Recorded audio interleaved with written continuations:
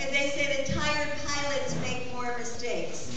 Well, first of all, drones are constantly being operated by people who are making mistakes, constantly. In fact, the LA Times had one of the best examples that we have, and it's in the book, where they're talking about how the drone pilots are bored and they're looking for suspects.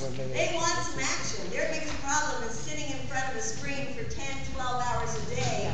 They want to kill somebody. They want to do something. And so they're looking for suspicious behavior, and they are constantly making mistakes as a result of that. The other thing is to say that negotiations and defending us here at home instead of going to other countries, creating more enemies, saves a lot more people